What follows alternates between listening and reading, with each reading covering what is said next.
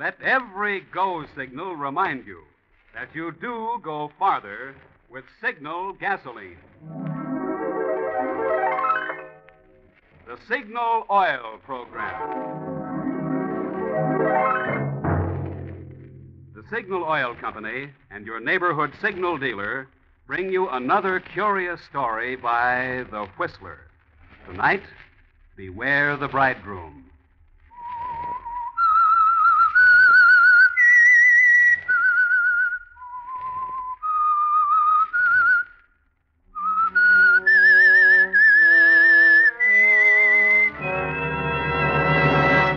I am the Whistler, and I know many things, for I walk by night. I know many strange tales, many secrets hidden in the hearts of men and women who have stepped into the shadows. Presently I'll tell you of nameless terrors of which they dare not speak.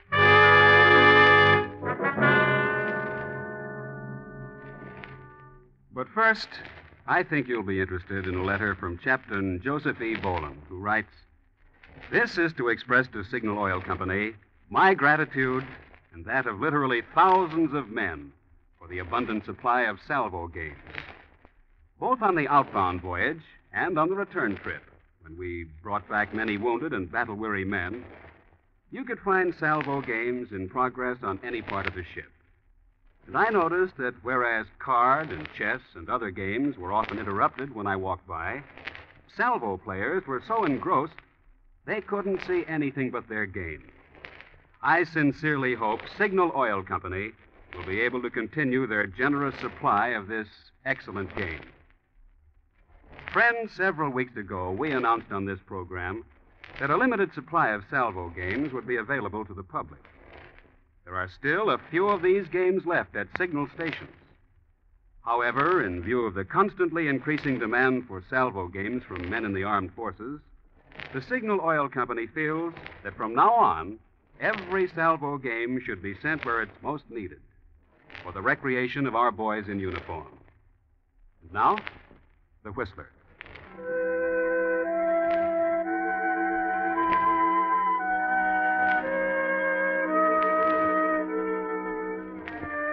The lights are low, the music is soft. It's the Cameo Bar, one of those dimly lit bistros in New York where people come to drink and be happy, where others come to drink and be sad. Over there in the corner at the bar, John Lane and Biff Allen are sitting. They're morose. New York hasn't been so kind. New York hasn't even noticed. They're on their uppers, and they don't at all like the prospect. Well, Biff, drink up. I'm in no hurry. This is probably my last drink in a long time. I can't afford any more. Where do we go from here? Johnny, I was just going to ask you the same thing. What's the new racket going to be?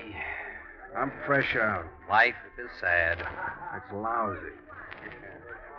We had to come to New York. Yeah. Bigger pickings, you said. Bigger suckers. All right, I was wrong. You were 100% wrong. Yes. Money is the root of all evil. Oh, that's wrong, Biff. The love of money. All right. Sport your college education. You know when I feel good? When I'm in the box. Life's no good when you're broke. Whoever said money isn't everything didn't know what they were talking about. It's everything all right with me. I'm going back home. You off your nut? Starving's no fun. Another drink, boys? Oh, sure, the same. You bet. Cold out, ain't it? Yeah, and getting colder every minute.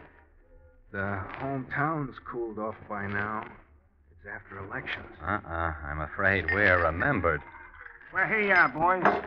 Why don't you look what you're doing? Well, gee, sorry, fella. Oh, you're sorry. That's going to help my suit, ain't it? The clumsy, ignorant... He said he was sorry, Johnny. Yeah, I said I was Oh, sorry. don't bother. Well, I'll fill your glasses up again. Oh, gee. Thanks. I said I was sorry. Johnny, you want to watch that temper. I'm It was sorry. an accident. Yes, I know. Anyhow, we have to think of something. Nothing new under the sun. Shakespeare said that? Could be. You know, Johnny, I've been sitting here looking into this glass of scotch. What do you see? The reflection of my right eye. Yeah. It's bloodshot. Oh, I'm trying to think. Look at the reflection of your right eye. It's more soothing. I could spit in my right eye. I'm that sore. No future in it. No, I'm going back home. I miss my old lady. She could fix a beef stroganoff that would melt in your mouth. You got exotic tastes. That's what's wrong with you. I miss my old lady. Oh, she'd throw you out of the house. You know, Johnny, maybe we could try to dream up something sort of legal. I tried that once. Yeah. Hey, look. What? That mouse in a red dress. Where? There. Sitting alone in the booth. Too skinny. She's passing out. So? Let's give her a hand. Oh, listen, Sir Galahad. We're desperate, ain't we? An all-time low. Well? I don't get it. Hey, wait a minute. Maybe I do. You're the smooth one of this combo. Go ahead. Worth a chance. Maybe fate sent her. She's got class. I'm not interested in her social background. It's her money I'm thinking about. Them's real diamonds on her fingers, or I'm a cross-eyed kangaroo. Stay here. Now make it good, Johnny. Remember the mortgage on the old homestead. This isn't chivalry gleaming in my eye, but it may pass for it. You leave it to me. Who knows? She might pave the way to a whole acre of beef stroganoff.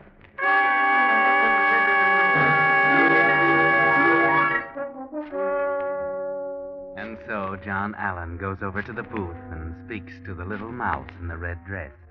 Presently, they leave the Cameo bar, the girl leaning heavily on John's arm, and hail a taxi. And as it drives off, John gets a chance to eye those diamonds at close range. They're real, all right, and you've fallen to something good here, John.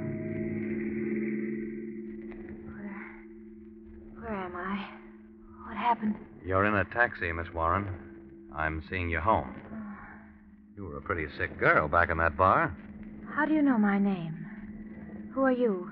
I looked in your purse, hoping I might find a clue to your address. I not only found a clue, I found the whole works right on this card. Miss Julie Warren, Park Plaza Hotel, New York City. You are Miss Warren, aren't you? It was very kind of you. I wasn't sick. I mean, not the way you think. I had only one drink. Sometimes it takes only one. No, I haven't been feeling very well. I had no business being there. Probably nobody. The joint has any business being there. We're almost to the hotel, aren't we? Yes. By the way, my name is Lane, John Lane. How do you do? Another, by the way, I helped myself to a small portion of the contents of your purse to defray the expenses of this transportation. I hope you don't mind. Not at all. With careless stupidity, I left my wallet at home. It's all right. You know, you shouldn't carry so much money around with you.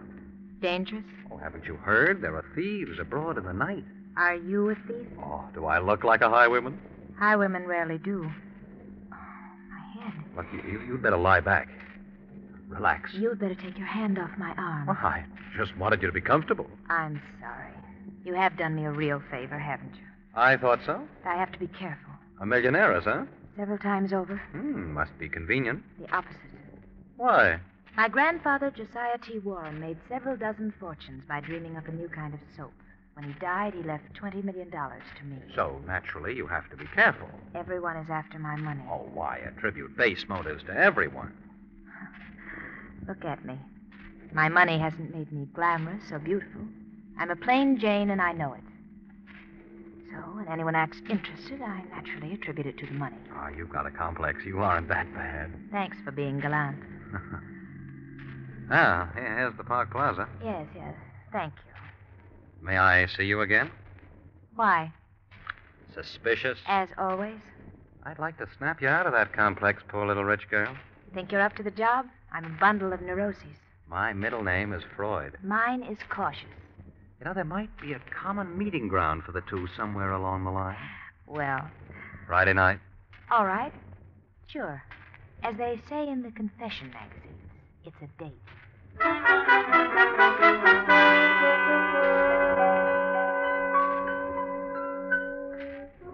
Yes, it's a date, John Lane. It was easy, wasn't it? She may be cautious, but not cautious enough. And so you take back the good news to your friend Biff. Hello, Biff. Johnny, well? We're set. Honest? What a break. Good hunch, huh? Oh, lead pipe cinch. Tell me. She's bored. Yeah? She's got millions, and she's bored. Holy cow. Oh, what we stepped into. Yeah, but can you step out when you want to? Who said I wanted to step out? What do you mean, Johnny? Now, don't say I didn't warn you, Biff, but you are now looking at the lucky gent who will shortly marry and settle down with Julie Warren, the soap heiress.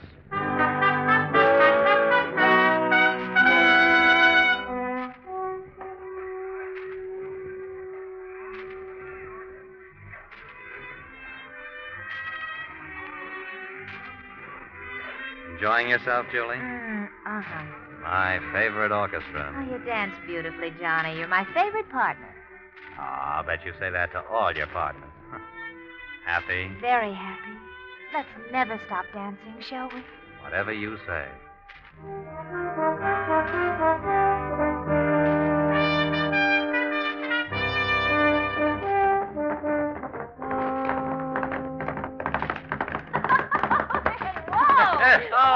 Oh, say, you're good. You know, I was raised in a farm in Michigan. I've been riding since I was 9, but you gave me a real race. Well, I should, Johnny. I went to the best riding academy. Tired? Not a bit. Oh, you look swell, Julie. Radiant. I owe it to you, Johnny. You got me out of that shell and into the open. These weeks have been wonderful. Come on. I'll race you back to the stable. Okay, here I come, right after you.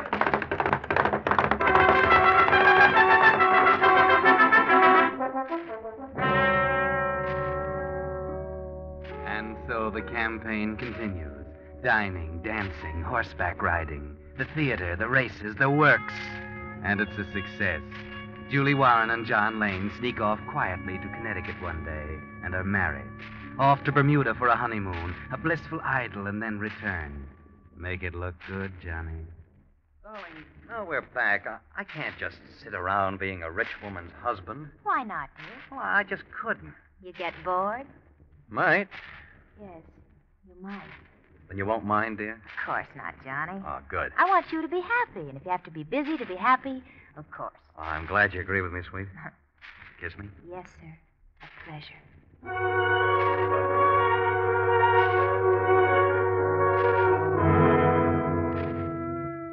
And so John Lane gets a job, or so he tells Julie. So he's not around in the daytime.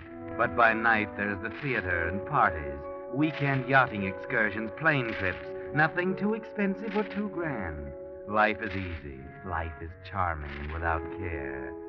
The marriage of John Lane and Julie Warren is a sensational success until one day.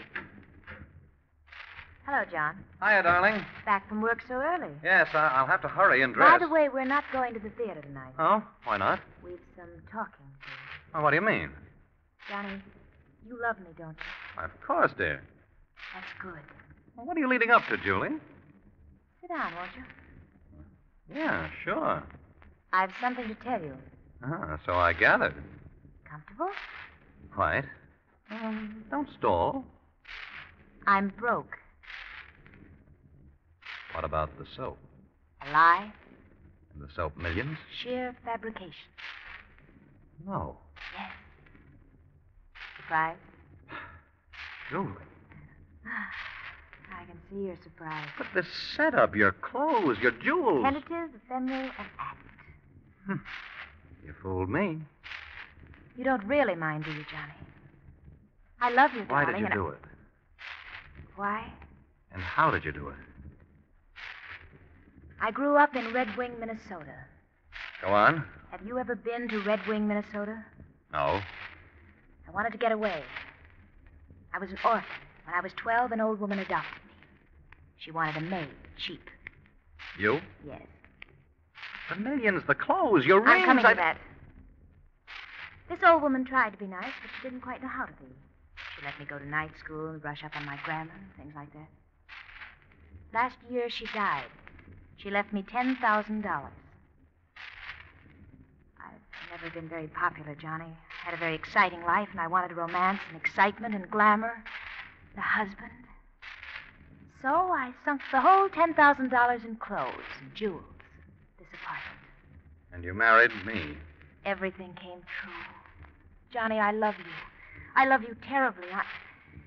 I know this is probably something of a shock that I should practice such a deception, but, well, I didn't want to go on fooling you anymore. Anyhow, I can't afford to. The rent's overdue now. What are we going to do? Do? Yes, Johnny. What? I haven't a cent. But your job. Haven't any. But you said I've been that going you to the races on the money you gave me.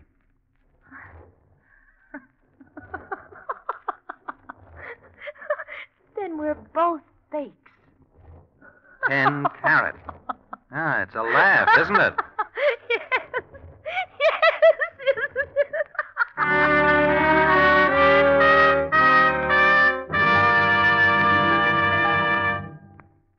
You are listening to The Whistler, brought to you by your friend, the Signal Oil Company, marketers of famous Signal gasoline, your best buy today. Remember to let every go signal remind you do go farther with Signal gasoline.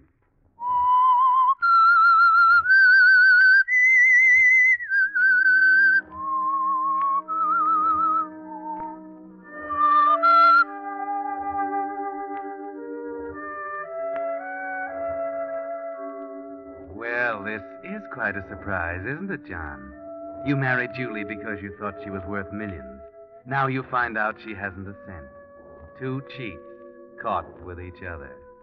So you go out for a walk to talk things over and to have a talk with Biff Allen at his rooming house.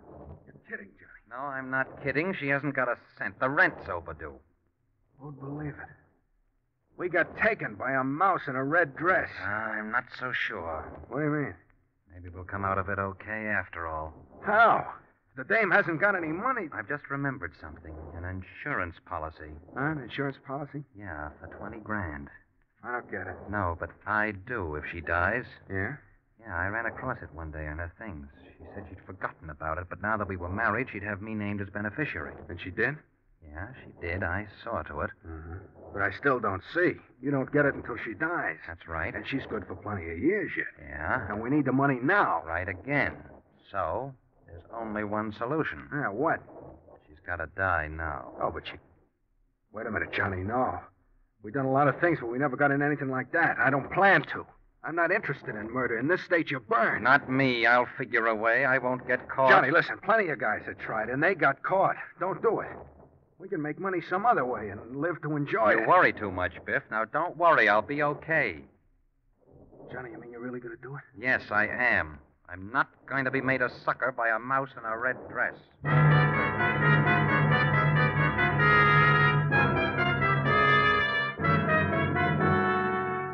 Well, Johnny, you're going to take the chance, are you? The big chance?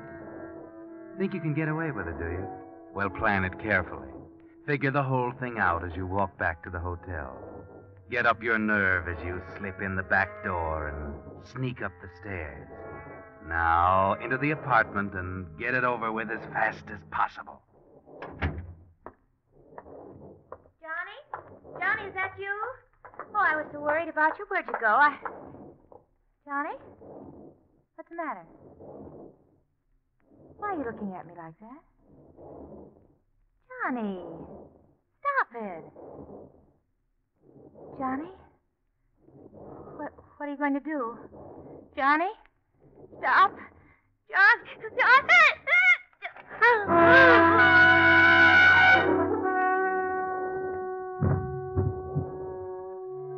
All right, it's done. Now your plan. The plan you thought of coming back here. That's it. Drag out the bureau drawers. Throw their contents on the floor. Knock over chairs. Make it look good. Make it look like a terrific struggle. Like a burglar had tried to rifle the place. Yes, that's it. It's a shambles. Now, get out of here quickly. Down the back stairs, the way you came in. Don't let anybody see you. And hurry to the Cameo bar. Biff's not there, as you thought he'd be, but the bartender is, and he's the one you want anyway. Hello there, Mr. Lane. What's it going to be? Same as the last one. Last one? But you didn't have any other drink. Oh, sure I did. Don't you remember? About 15 minutes ago? Hey, you're joking, Mr. Lane. You just came in. You haven't been here all day. Mr. Allen was here, but he got a phone call and left about 15 minutes ago. Oh, now, Joe, you could be mistaken about that, couldn't you? Maybe you just didn't see me come in. Maybe you just didn't notice me sitting back there in the back booth. Yeah, but I would have... Now, look, maybe this will help you to remember that I've been here for 2 hours. All afternoon, almost. Hey, that's $100 bill. Yeah. But, You could use 100, couldn't you? Yeah, sure. Okay, it's yours. Go on, take it. That's right.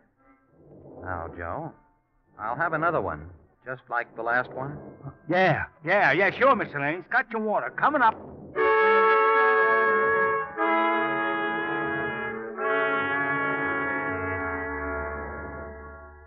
Simple, isn't it, Johnny?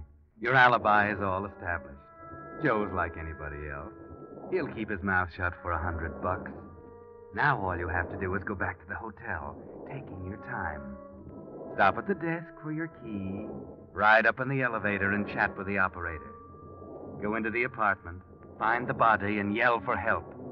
Simple, isn't it? But it's even simpler when you get there, because the elevator boy has news for you. There's something doing up on your floor, Mr. Lane. Something doing? What? I don't know, but there are cops up there.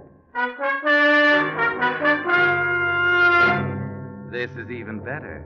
Somebody's already found the body. A chambermaid, perhaps. You get off, go in, and there they are. Why, what's the matter? What's going on here? Oh, you're Mr. Lane? Yes, I'm Mr. Lane, but what are all these... I'm sorry, Mr. Lane. I have some bad news for you. Oh, what's the matter? What's happened here? Where's Julie? I'm sorry, Mr. Lane. There's been a tragedy. Your wife is dead. Dead? Dead? No, it can't be. It can't be. Now, please, Mr. Lane, I'll take it. Hey, somebody, hurry up, bring me some water. Let's get it over here. That's right, Johnny. Put on a good act. Lay it on thick. Take a few minutes before you're coherent enough to ask the inspector a question. How did it happen? One of the maids saw a suspicious character breaking into your room. She called the police, but we didn't get here in time to save Mrs. Lane. The place was in shambles, and she'd been strangled. You said a suspicious character? Yes, a burglar. We got here in time to catch him just as he was trying to leave. You caught him? Yes. Don't worry, Mr. Lane. He'll be brought to justice for the murder of your wife.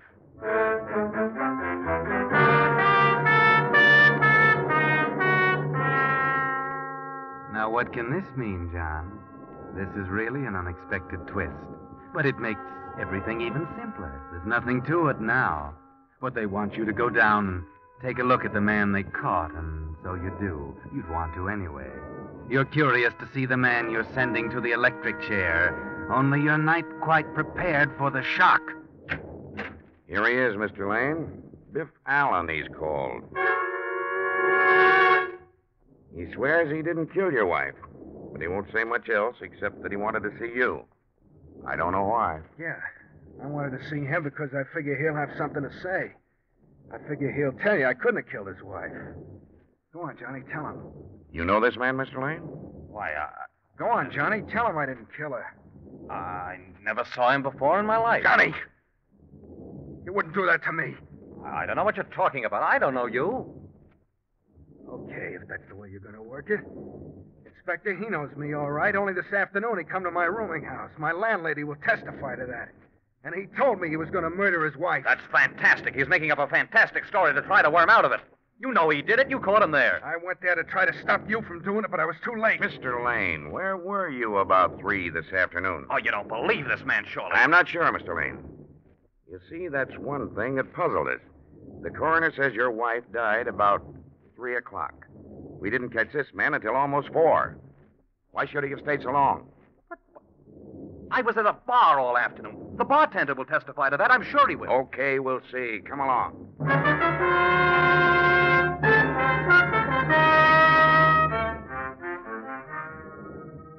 Things aren't going so well, are they, Johnny? Now everything depends on Joe, the bartender. But you can depend on him, can't you, Johnny? You the bartender here? You've been on duty here all afternoon? Yeah, sure. From 2 o'clock on. Okay. Did you ever see this man? Oh, yeah, sure. That's Mr. Lane.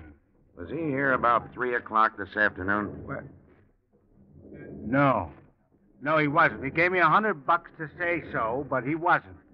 He didn't get here till after 3:30. Why, you... Here, take it easy. I'm sorry, Mr. Lane. I thought it was just your wife you wanted to fool. I had no idea it was anything to do with the police. I can't take any chances like that, Mr. Lane. I would have told you that. All right, Lane, now you'd better come along with me. Quietly.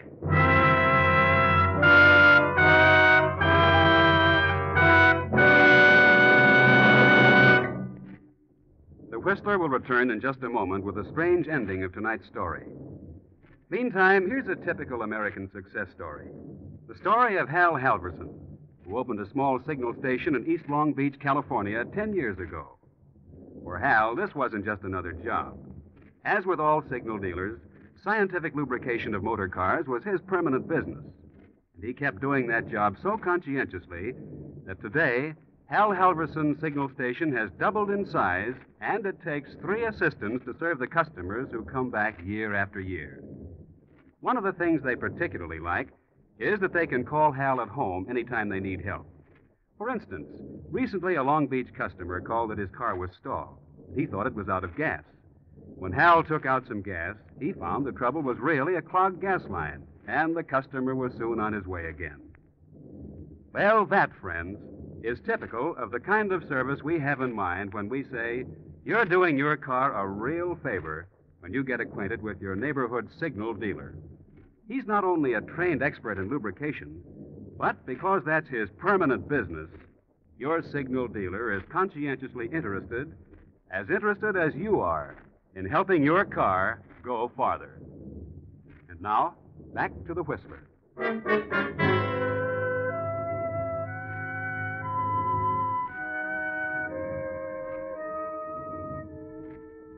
Yes, Johnny Lane now sits brooding in his solitary cell up the river. You can't blame him for being unhappy about Biff wandering in and spoiling the setup. Only what he's really unhappy about is that Biff didn't get there a little sooner in time to stop the murder. Yes, you see, the reason Biff came to the hotel and broke into the room was to stop Johnny, to tell him that there was no need to murder Julie, that he had checked up and found out that she was a long way from being penniless. In fact, $20 million away from it. She invented the penniless story to test Johnny's love for her. She really loved him, and she didn't know what a chance she was taking. And he didn't know he was throwing away the sweetest chance of his life. Yes, he's sad, all right, but not for long. The state's going to end his troubles for him any day now.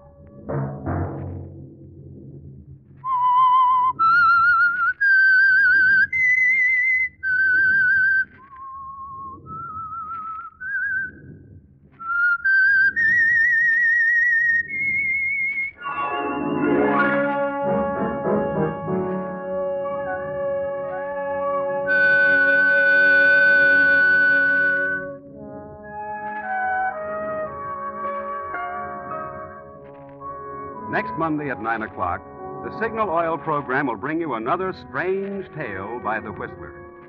The Signal Oil program is broadcast for your entertainment by the Signal Oil Company, marketers of Signal's famous Go Farther gasoline and motor oil, and by your neighborhood Signal Oil dealer, who is at your service daily to keep your car running for the duration.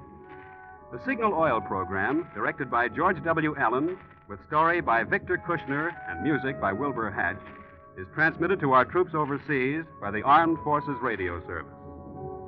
Bob Anderson speaking for your friend, the Signal Oil Company, and suggesting once again that you let every go signal remind you that you do go farther with Signal gasoline. This is CBS, the Columbia Broadcasting System.